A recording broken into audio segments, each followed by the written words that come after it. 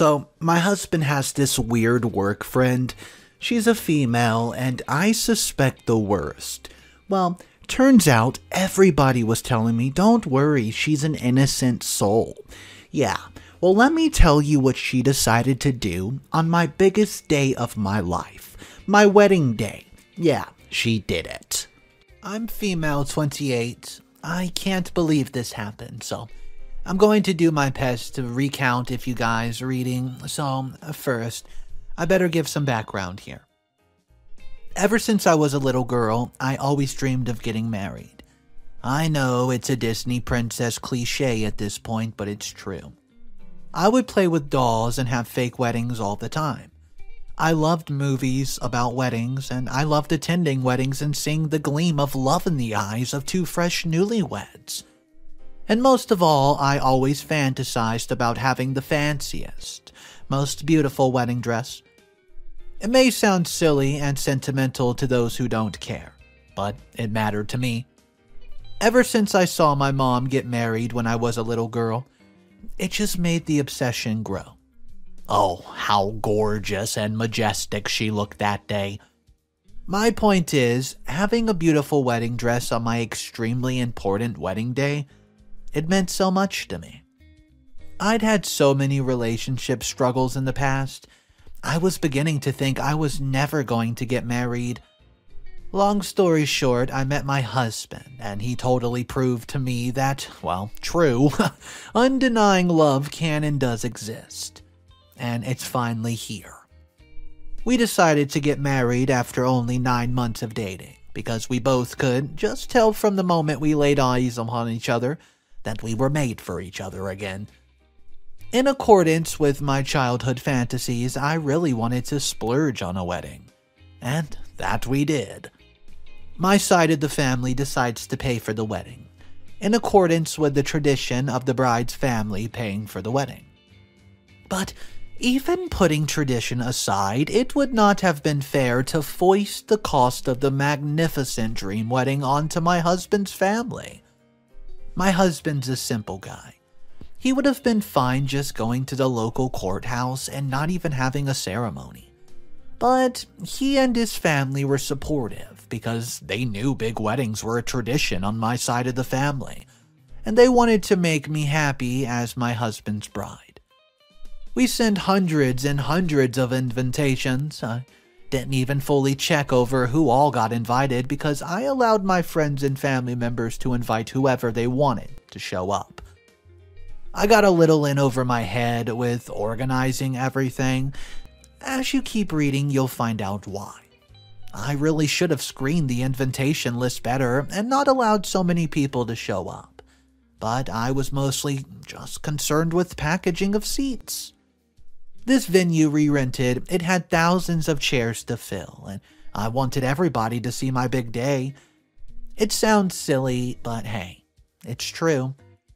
The big day finally came, and it did not go as planned, which is why I'm posting this story here. I guess I just need to vent because I'm absolutely livid.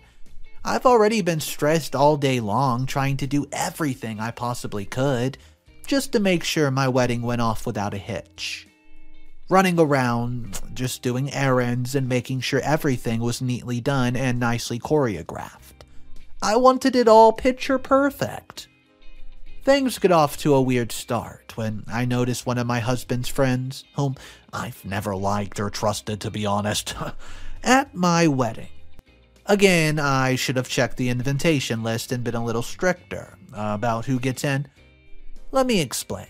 I've always just had a gut feeling this woman was obsessed with my husband. Don't get me wrong, I love and trust him. I know he would never mess around with any other woman behind my back. But this woman has always given me a bad feeling. She texts my husband too much and she hangs out with him a bit too much for my comfort.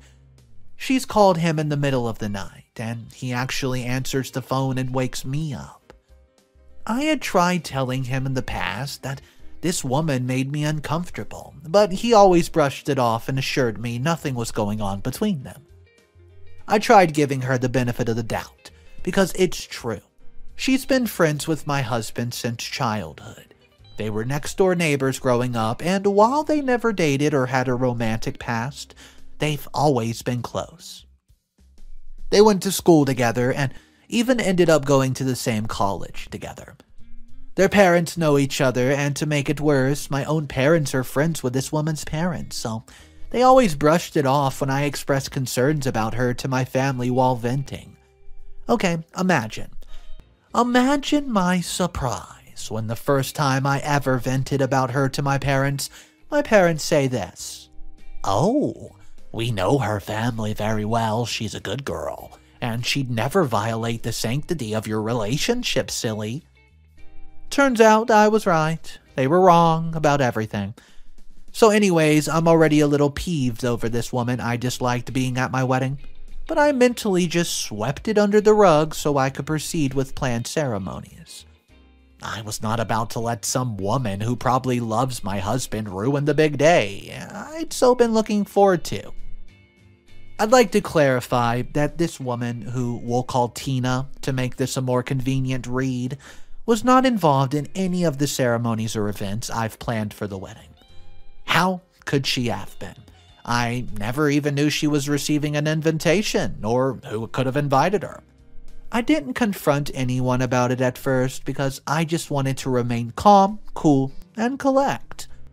For some reason, I thought I would look like the crazy one if I just blew up about Tina's presence, especially since everyone I know seems to like her.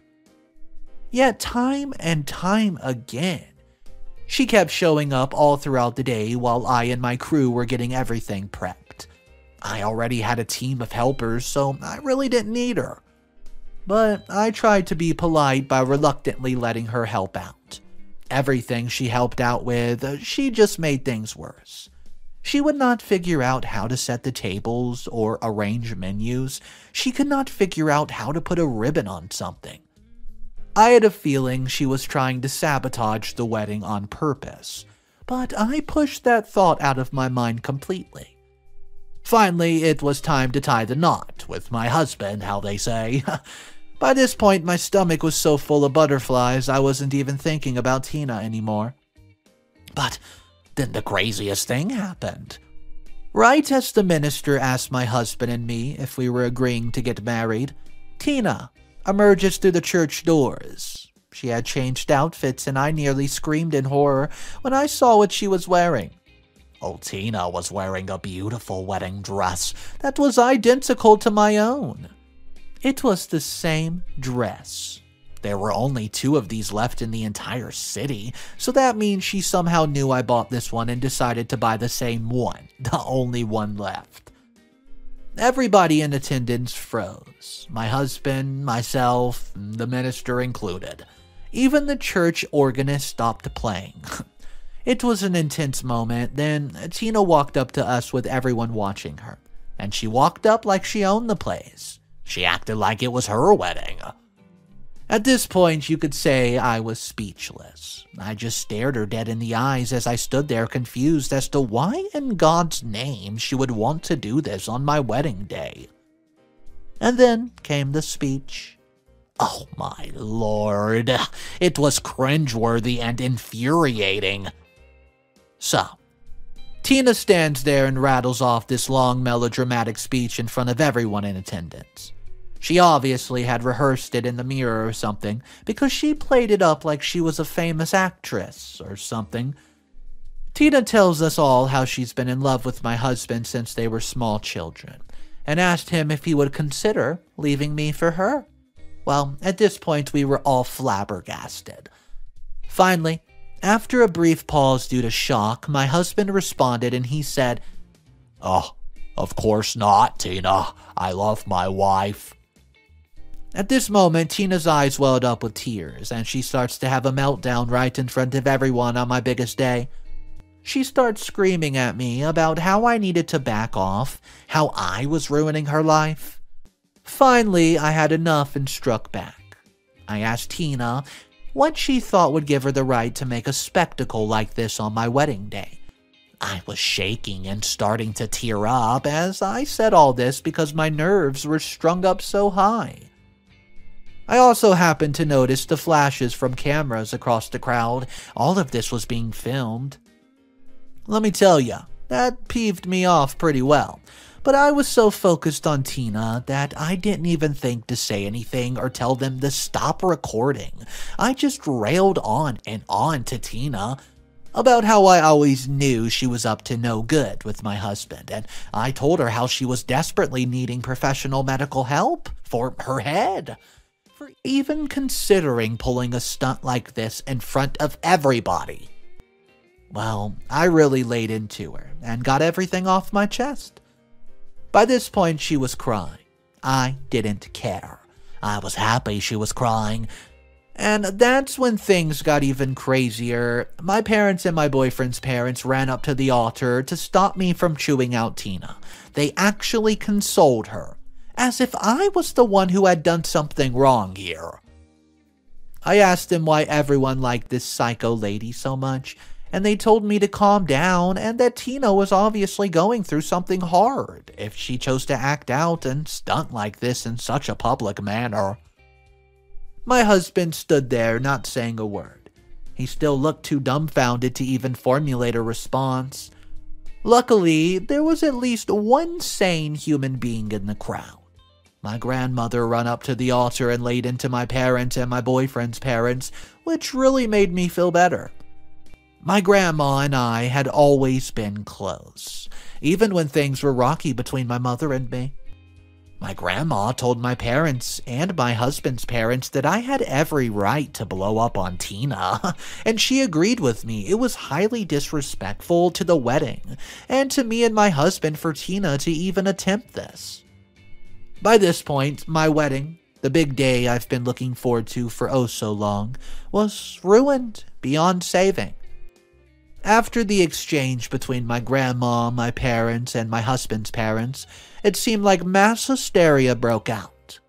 The five of them were in a screaming match while Tina began sobbing uncontrollably and screaming again and again, "You ruined my life. I was supposed to marry him. I was supposed to marry him." She was jumping up and down like a toddler, having a tantrum. Meanwhile, the argument among my family members raged on. Then the crowd became unruly. I grabbed my husband and dragged him out of the church. We left everyone and everything behind. We knew the wedding was ruined, and we didn't even get halfway through all the events. I had planned for the ceremonies anyways, well, just because of Tina's stupid outburst. I haven't even spoken to any of my family members since this all happened earlier today. Except my grandmother, who I thanked for standing up for me when nobody else around would. And if you're still reading this, don't think there's a happily ever after right now. My husband and I have been arguing about this since it happened. I don't want to blame him, but I kinda want to blame him. I'd raised my concerns about Tina time and time again, and he'd always brush me off. He wasn't quite defending Tina's actions, but he was saying she's under a lot of stress right now, and that he understands she must have strong feelings for him to do something so over the top in public and ruin her image. I could not believe what I was hearing. My husband was making excuses for the woman who ruined our biggest day. So, no surprise that I and my husband aren't really talking right now. I love him, and I still want to marry him after all. I didn't even get a chance to say I do. So, that'll have to be fixed. But I'm so upset that he doesn't seem to get why I'm so livid over what happened. It's like he doesn't even emphasize with all the time and effort and money myself and my family have invested into this thing. And a day that was supposed to be the best day of my and my husband's life. To top it all off, my husband just admitted to me that he was the one who invited Tina to the wedding, without even consulting me. So, in a sense, it really is his fault this all happened. I'm not totally sure why I'm posting this other than the fact that I desperately just need to vent. I'm also asking for advice. Should I try to have another wedding and just request that Tina not come anywhere near the venue? How can I work things out with my husband? I love him, and we just want to make sure things work, but I have a feeling I'll always resent him for this small role in the situation. And that might make me sound bad, but it's the truth. What's up, everybody? Mr. Reddito here. I hope you're having a great day. Today's story is a mess. There's multiple updates to hop into, and things are about to escalate, to say the least. If you're new to the channel, welcome. I animate stories every single day, so if you're into this kind of thing, make sure you stick around, smash that subscribe button, guys, and let's hop into update number 1. Hey, I'm back for an update. Thanks to everyone who commented. I appreciate all the kindness, support, and compassion I've been receiving. Unfortunately, things just keep getting harder and weirder. In case anyone's wondering, I still haven't had a chance to reschedule the wedding that went oh so wrong. There's too much attention on me right now, so much heat. And even more attention on Tina. That's right, the video of Tina's outburst at my wedding went viral in my town. I live in a small town in Georgia, where most people know each other and everybody loves to gossip down here in the South. It didn't take long for word of my wedding disaster, and the subsequent video footage just spread like wildfire, covering every crevice of my backwoods small country town. I'm just glad the video hasn't made its way to late night or primetime TV yet, because it's rough. Between all the videos the wedding attendees uploaded to YouTube, you can see everything. Tina walking in wearing an identical dress, the speech Tina gave, the argument between my family, Tina's uncontrollable sobbing as my rebuttal to Tina's advances as well. Not that I'm getting any pleasure out of this, mind you. Now, the entire town knows my wedding was ruined. Yes, it's embarrassing for Tina, as it should be, but it's embarrassing for me as well. My husband's been carrying on with his life as if nothing happened. So that's still bugging me, and I'm upset that people who were invited to my wedding felt like it was okay to film everything, and just spread my embarrassment moments around. Today, I get a message on Facebook from Tina, who told me I'm going to pay for humiliating her at the wedding. The nerve of this woman is absolutely appalling. I can't believe she had the gall to message me on my personal social media profile right after the stunt she just pulled that's causing me so much turbulence. And she's actually blaming me? I told her she was the one who humiliated herself, and not so kindly reminded her that she was crashing my wedding. I blocked her, so I won't have to read whatever dumb response she would have to muster up. Tina needs to learn a lesson and accountability. Update number 2. Well, you're all not going to believe what's happening to me since the last update. I'm back, and I wish I could say things have gotten better. Sadly, this madness just refuses to end. First off, I've hardly been seeing my husband lately. He's been working a ton of hours to help my family and I pay off all the debt racked up from the wedding. Suffice to say, I've also been working quite a bit for the same reasons. I drive for a living, so I naturally, this has led to an increase in the amount of time I spend on the road. The reasons I share this? Well, I've been getting followed and harassed by Tina. The first time it happened, I just swept it under the rug as a mere coincidence. I did think it was weird that Tina was now a police officer. When the entire time I've known her, I've never heard anything about her either being or wanting to become a police officer. But I must admit, I was speeding. I figured Tina was just doing her job when she pulled me over. We recognized each other, but the interaction was brief. She did write me a ticket, and a ticket is the last thing I need right now on top of all the other stuff I'm having to pay for. But I sucked it up and moved on. I told my husband about it when we got a brief chance to talk one night, when neither of us were even working. Much like everything else that's been completely happening lately, he brushed it off as a coincidence. He swore that he had no idea Tina had become a police officer in town, and promised me that he had not even been talking to her since the wedding fiasco. I eventually relented and tried to put the incident out of my head. Then it just kept escalating, and I would be making deliveries for my job and notice a police car, always just, well, basically waiting for me. One day, I was driving around and noticed a cop tailgating me. Sure enough, Tina. I looked her right in the eyes. Naturally, I got nervous about a cop tailing me. Even if it hadn't been Tina, I still would have been nervous. But it was even worse knowing it was her. She pulled me over again as soon as I made the slightest mistake. These traffic tickets just kept piling up. Every week or two, I got another ticket from Tina.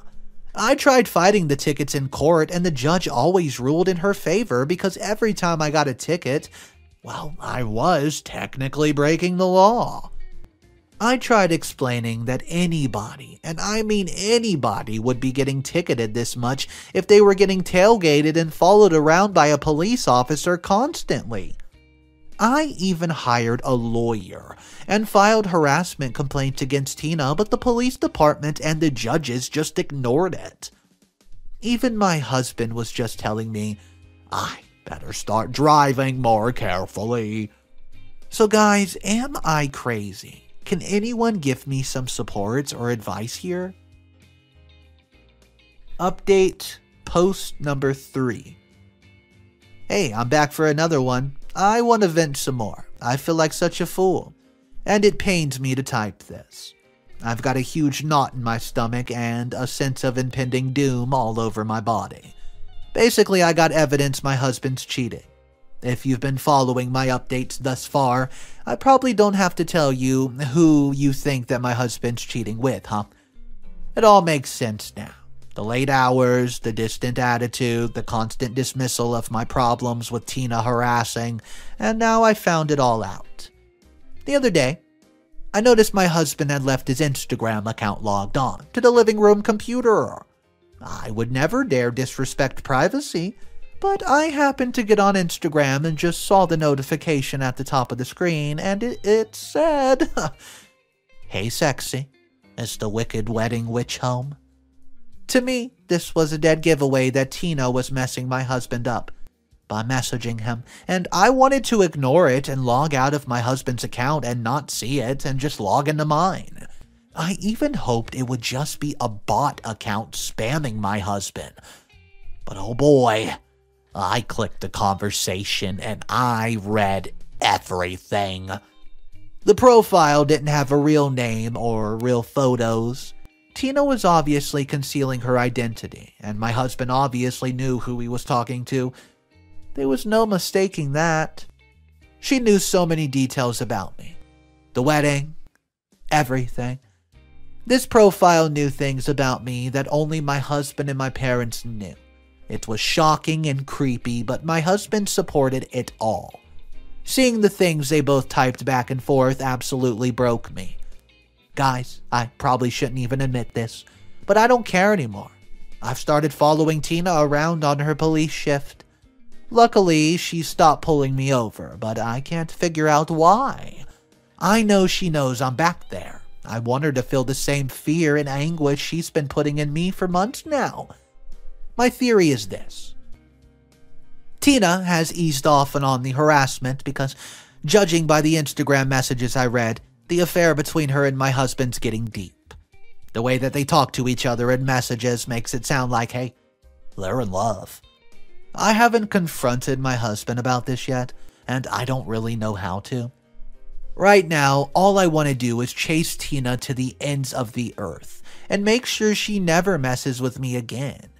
I keep hoping to find some evidence of her affair with my husband when I follow her. I'm going to keep following her during work and outside of work until I get the evidence I desperately need. Update number 4. I'm back for yet another update. This is getting too hard for me to process. I'm going to do my best here to collect my thoughts and calmly type them out, but I can't even think right now. So, if you read my previous update, you'll know I've been following Tina around the city on her shift in hopes of finding evidence of her meeting up with my hubby. The other day, I thought I'd finally caught her in the act. I was trailing her police car, just a few vehicles back from her, and I didn't want to be noticed this time. I thought if she didn't know I was back there, she might be more likely to visit my husband, and then I could confront them both. I'd been following her for a while, and I started to recognize the route she was taking, well, the way she was taking me down the road. My heart started pounding. It was finally happening. We were on the way to my husband's work. My husband's been working at the 24-hour Burger King after a couple miles from my parents' house. I was sure that Tina was going to park her police cruiser at Burger King and walk inside to meet with my husband, but hey, she parked at the McDonald's next door. She gets out of the vehicle with binoculars and begins scooping out the Burger King. I couldn't take this game anymore, so I parked my car right next to Tina and decided to confront her. I asked her why she was spying on my husband if she was already messing around with him and sending him love notes on his Instagram. Tina said she didn't know what I was talking about. So I bust out the screenshots I forwarded to myself from the computer. I showed her everything and I demanded an explanation for what's happening. Tina paused and told me she had something she needs to tell me. I was ready for an admission of guilt, but what she uttered out of her mouth was even worse than I could have ever expected. She told me she's been secretly surveying my husband and that, well, she had proof that my husband was having an affair with my mother. At this point, my jaw nearly hit the concrete parking lot floor. And yeah, it was bad. I was stunned and in a state of total disbelief. I demanded proof because how could I know this wasn't just some crazy stunt or diversion Tina cooked up? But the proof hurt worse than anything. Tina pulled out her cell phone and showed me pictures of my husband and my mother at different public places. And in some photos, they were kissing and doing other inappropriate things. I nearly fainted from the shock of all this, and before I could even respond, I just got into my car and drove off as fast as I could. I had to go home and think about all this. It all made sense now. Tina was no longer harassing me because her new target was my mother. She knew my husband had fallen out of love with me and was now seriously involved with my mom. It also explained why the Instagram profile knew so much about me, and the messages exchanged with my husband told it all. Guys, I simply don't know what I'm going to do about this. I'll update you again. I'm back. One final update, update 5. I know it's been a while, and I know I left everybody hanging, but I figured I owed it to everyone to explain how things wrapped up, and my life. The day I confronted Tina and she exposed my husband's affair with my mother to me, I went home and simply sat on the couch, stunned, speechless. Finally, I get a cell phone call from the police department. I answered. It was Tina. She apologized for all the pain and trouble she caused in my life, and she asked me for my forgiveness. She said she realized my husband isn't who she thought he was, and I had to agree that my husband was not the man I thought he was either. She offered to pay me back for all the unfair tickets that she's given me, as well as the money that I've spent on lawyers to defend myself. I told her it was a nice gesture, but my main concern was figuring out how to break things off with my husband and confront my mother once and for all. Tina came up with an idea to confront my husband and my mom under the guise of a traffic stop. She told me she had figured out exactly what their plan was for the next day after doing a little bit of her eavesdropping. The next day, Tina picked me up from her home after my husband went to work. Sure enough, he went to meet my mom. That's when we busted him. I get out of the car and started screaming at him. Every problem I've ever had with my mother and my husband was aired out right there and then. I told her she was a sorry excuse for a mother because she stood by, allowed my wedding to be ruined, and knew the whole time she was actually sleeping with the groom. I told my mom and husband that trust could never be regained between us, and Tina informed them that we would be using the body cam footage as evidence during my and my husband's divorce trial. I'm not sure how I'm going to pick up the pieces after all this stress and drama, but hey, I'll find a way. I survived this far, I'll keep surviving. Here I am months after all this began, here to tell you all that my divorce was finalized. The judge said it was the quickest divorce proceedings he'd ever come across because, well, I had concrete evidence of infidelity. My husband couldn't even try to fight it, and he didn't even get a single penny. My mother and father are still in the process of getting their divorce, and I haven't been talking to either of them. I've been trying to rebuild my new life. I've spent so much time living for others, not enough time figuring out who I want to be. I thank everyone who gave me good advice and kind words of encouragement throughout all this in the comment section. Thank you for reading. So this story had one of the craziest twists I've ever read. I 100% expected it to be the work colleague who was doing all the cheating with the husband. But it turns out, oh no, it's way worse than that. It's OP's mother. Guys, if you were in this position, and you were there thinking, oh my goodness, this can't be true, but it's true. What do you do? Let me know in the comment section down below. Maybe, well, I don't want to say this, but maybe someone in the comment section has been through something like this. Well, let's talk about it. Guys, have a fantastic day. Smash that subscribe button, and I'll see you in the next one. Oh, peace.